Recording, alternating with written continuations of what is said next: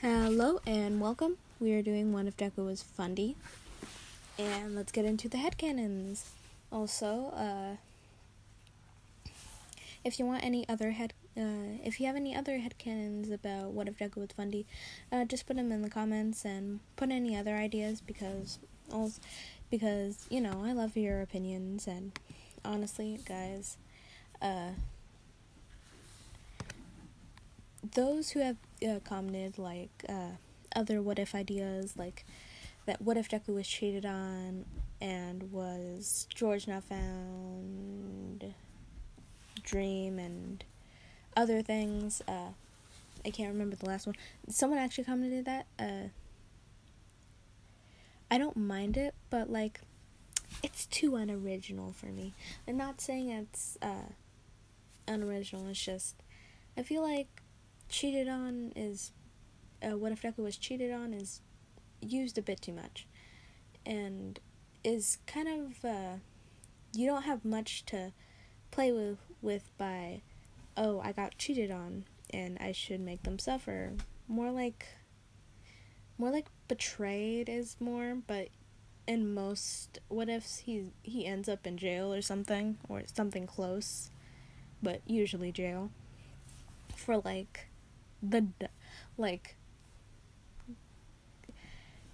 he could literally, if they betrayed him, he's basically, honestly, I'm so surprised he didn't turn into a villain. But this is turning into rant, so let's get into the headcanons. UA is a college. Maybe. I don't know. I might put it as a high school, probably a college though. So depending on how this how much things I am gonna do for him meeting other people before UA or something. So this is mostly from the Origin SMP and fan art. I thought it looked nice, so this is based off those two things and also other things as well. Izuku is short for his age and is smaller than other kids, but is as a 15-year-old, he is 4'10" and is below Asui, who is 4'11". Could you stop doing that? Thanks. Okay, so Asui, who is 4'11", and she's the second shortest, and Mineta's the first shortest because he's small as hell. He's but now he is second shortest. Okay, so, and since their quirks are based on animals, they're close since their quirks are based on animals. They're childhood friends, but not gonna be lovers. Izuku has long fox ears and a fluffy tail, and he's able to make his hands into paws, and the fur that his yap goes to his elbow, and he can also turn his legs into hind legs that go to his knee and a bit more, like the fur. But he's more comfortable with his hind legs, but not really his paws. He really only does that if he just wants to not do anything, because it's harder for him to do things with paws. Izuku can turn himself into a humanoid, fox, in the middle, with hind legs and and paw hands. So, and he walks on 2 feet, and he can turn into a normal fox, and he also can turn into human, but doesn't like it and rather be half or full fox. Izuku has built dens in the woods for a second, third, fourth, fifth home, and has made into a house underground, but in a cottagecore kind of style. Izuku can camouflage himself / make himself invisible. He can jump super high, jump to long distances and is not able to take fall damage from the highest point you can probably manage. When he jumps in the air, he does double damage, like in the origin. Izuku as a fox is very energetic and needs attention constantly and laughs like a fox would. Izuku, when he's mad, will turn his head into a fox and bite the person or thing that upset him, like a plastic bag getting caught in his ears or hair or something close, and trying to bite it. And then the person who irritated him just bites them on the arm, and he couldn't care less if they yell or try to hurt him. But it's usually because they said something about someone he cares about or himself. Asui and Izuku are childhood friends and would hang out and play in the forest with each other and other animals, and also in the city. Okay, so in my what ifs, I'm probably gonna do only gay ships and maybe a few straight ships, because there's not really any like YouTubers who really do any like gay ships, so we're gonna like, why not just do the exact opposite and do mainly gay ships? I know not all of them have anything against LGBTQ or anything gay. It's just they're probably not comfortable with it, but I am. So just give me all the ships. I honestly don't mind. And if you don't like the thought of two males being together in a relationship, it's fine. You can probably just be in the first parts of the what if, because they're not really going to do anything with any relationship. And what if Deku was Technoblade? Yeah, there's no show for that one. So if you don't feel comfortable with two males being together, that's fine. You can still watch it, you can just skip it, or it's up to you. I don't have any dictatorship over what you like and what you do or what you can. That's your choice, not mine. Bako has called Izuku a furry and has scratched him multiple times. He has scars everywhere on his arms, his legs, his back, his chest. Honestly, it's because of him irritating and antagonizing Izuku. Izuku will turn into a fox in his sleep and only realize it when he looks himself in the mirror or tries to put on clothes. Izuku has multiple dens where he just goes in them when he's bored because he doesn't want to sleep in a bed and rather his den. Izuku can pull up a screen in the air and he can hack and do almost anything technology based. Izuku can manipulate the code of the world, and when he does, he usually does it in a forest so it doesn't get noticed too much. And he does, and his eyes go into a deeper color and glows. Izuku loves berries, like the Minecraft berries, and plants them everywhere, close to his den and anywhere close to his home. Izuku has webbed hands and feet so he can swim more easily because of his mother was a fish or mermaid woman, or fish pirate woman, or whatever the fandom likes to imagine her as. Inko is not his mother, it's Sally. Also, I'll give you some examples of Sally. We have this one and this one. Either one, she looks very nice. She looks awesome.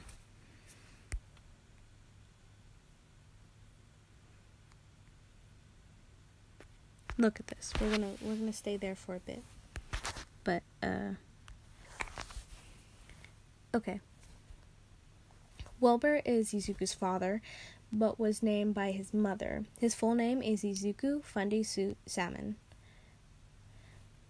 But he rarely uses Izuku or Salmon because he finds it a bit embarrassing, so he uses Fundy as his first name and neglects his his actual first name, because it's just to respect the country they were in at the time, which was Japan.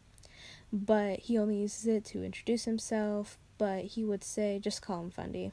Wilbur also doesn't call Izuku because Fundy is the name Sally gave him, so he calls Izuku Fundy. Izuku was raised by Wilbur, but he remembers his mother just a bit. But not only just Wilbur, you'll see in a bit. Just in a bit, and he only remembers her just a bit, and has a picture of her on him at all times, and it's of when he was a baby and his mother holding him. Wilbur gave Izuku Sally's wedding ring, which was a ring with an emerald in it, which was Izuku and Sally's eye color. Wilbur gave some of Sally's belongings to Izuku, and the rest of it he put it in his room or storage. Izuku has no liking to fish or anything that would contain fish for the respect of his mother.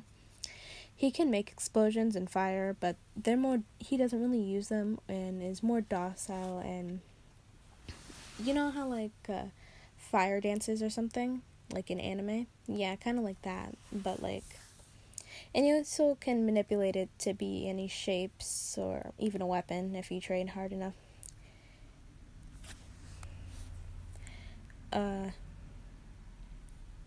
Sally died, but if she didn't die, she would have left to do work overseas, but would still visit, unlike some people. Stares at Izuku's canon dad.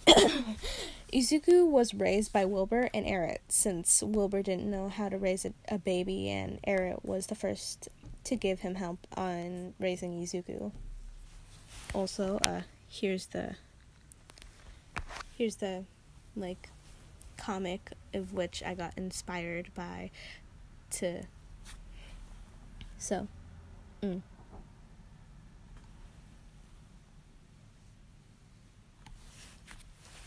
you can see it, so I'll try to be quiet though. I hope this is enough time, to read it.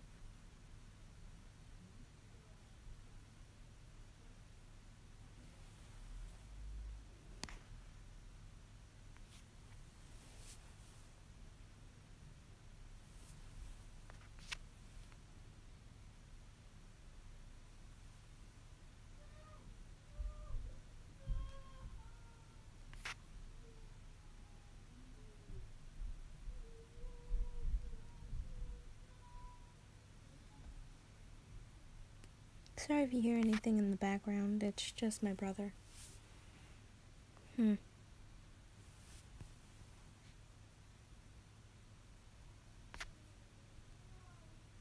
Instantly calm.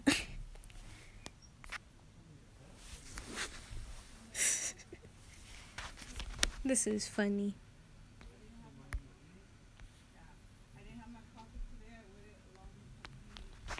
Okay. Izuku knew they, as an Eret, weren't his real parent, but treated them as if he did. So Eret made Eret feel welcomed, and Eret actually helped Izuku realize himself as being transgender. Izuku is trans and transitioned to male when he was in his first year of middle school, and realized it in the 5th/4th year for people in the UK. Only paired for American and the UK. So, sorry. Eret helped him out during his year of confusion on why he didn't feel like he belonged as a woman. Eret helped during his transition, and Wilbur was proud and didn't mind Izuku being his son instead of his daughter. Also, I'll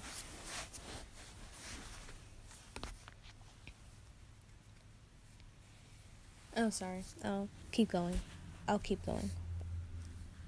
Okay. Izuku uses they/them pronouns for Eret because he thinks it's more respectful, and it is.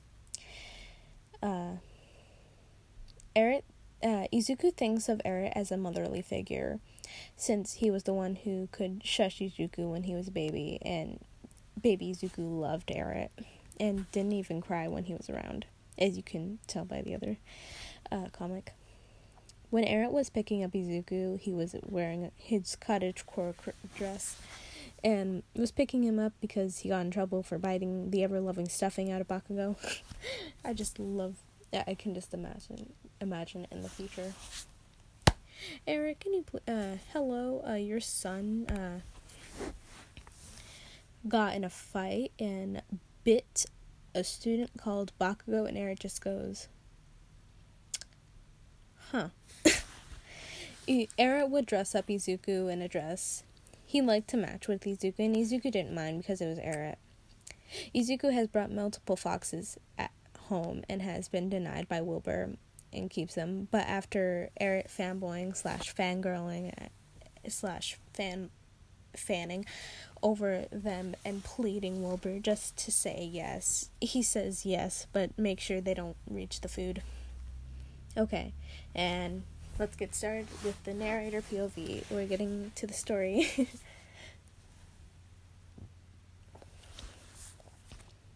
A young child of 6 years old, with orange hair and ears and tail, in the forest running and jumping off logs, streams, rocks, and small cliffs. They run out of the forest into a natural clearing of the forest, with the house in the middle. The child is Izuku, and runs to the door and opens it to see 2 people inside, one a man with a beanie and the other with a cottagecore dress sitting on the couch reading. I dropped my phone. The child runs up to the man who has a beanie and says, "Dad!" The fox child hugs the leg of the man, and the man hugs the child and says, "Oh, Fundy, how are you?" The child says, "Great, I've even found these." The child then pulls out a basket of berries and then says, but they're very far, so I don't get them a lot."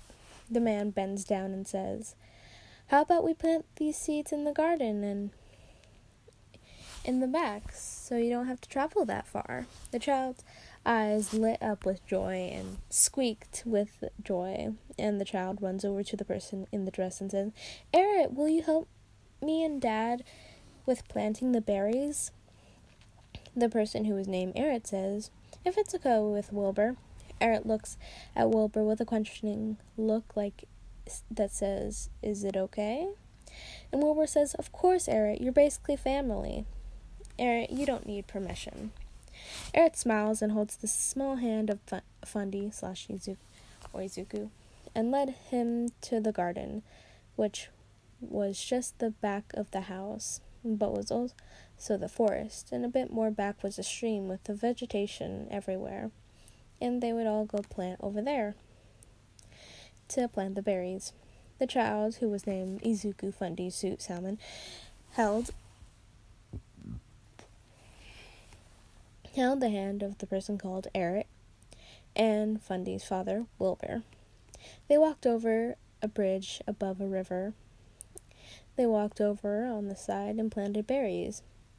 Fundy cheers when they're done, and they save the ones left over for other things. And Wilbur and Eric would make it into a pie. The child then says, "Can Asui come over?" The Wilbur says, "Of course, I can call her parents. I'll call her parents." The child then cheered in excitement, waiting for Asui to come over. The child then says, "Tomorrow, can we visit Grandpa and Uncles?" Wilbur smiles and says, "Sure, bud. I'm sure they'd love to see you." The child smiles and squeaks. It was so simple for Izuku when he was 12, but when he was 12, he was born a woman, but he decided to be a man.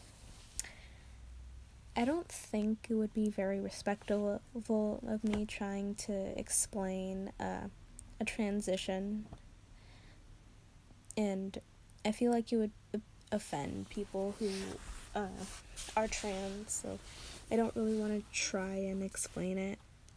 Not explain it, it's just, like, the, like, maybe, like, the ways of transitioning. I don't think it would be very respectful of me to just explain things that would probably make someone uncomfortable.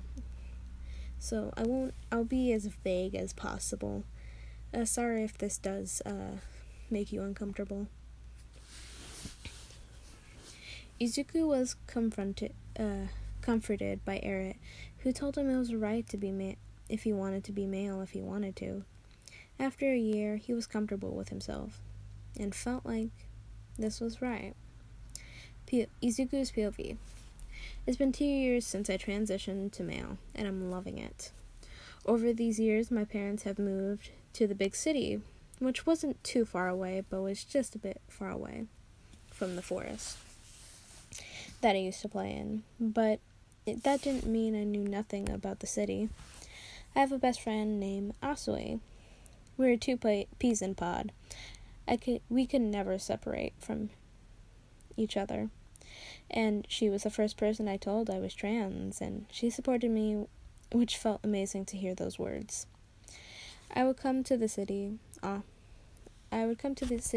just to see her and play with her and here. I would get into a lot of fights because of my temper back then.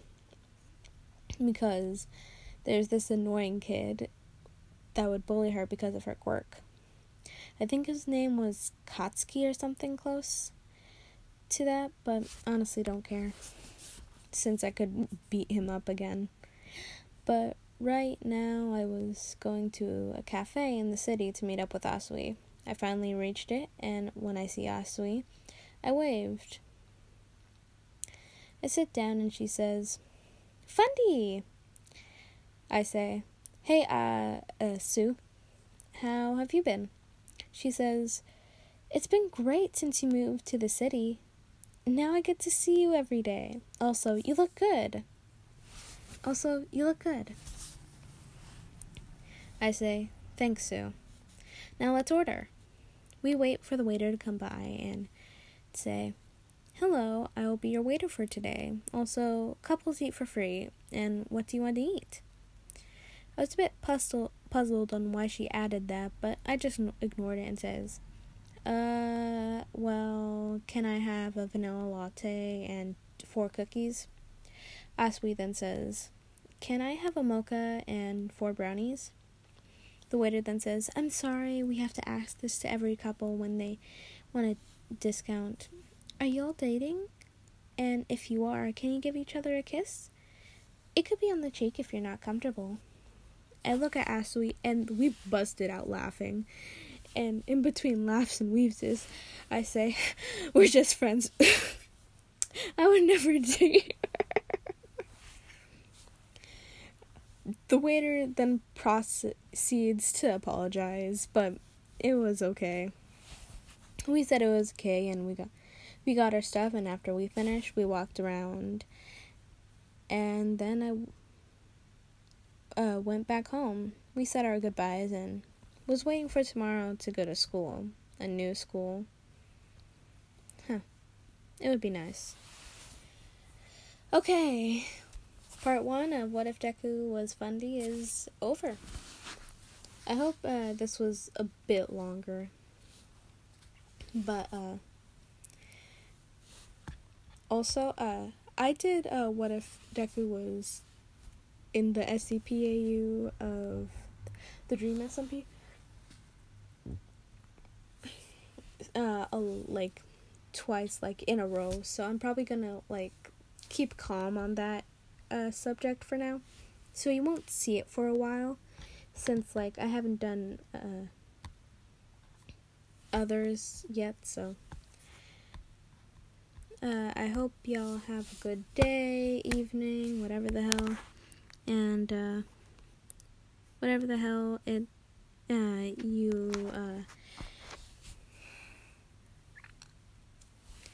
whatever the hell it is over there, and just have a good day, night, afternoon, morning, and goodbye.